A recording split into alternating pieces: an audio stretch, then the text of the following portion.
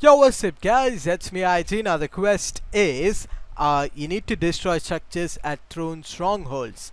Now you need to land in the eclipsed estate, so land here and then break whatever you can see. I don't think I can break the I can break this. So yeah, just break everything that you see, break everything inside the eclipse estate, and literally this is how you do the quest. So you can you need to break these, I think.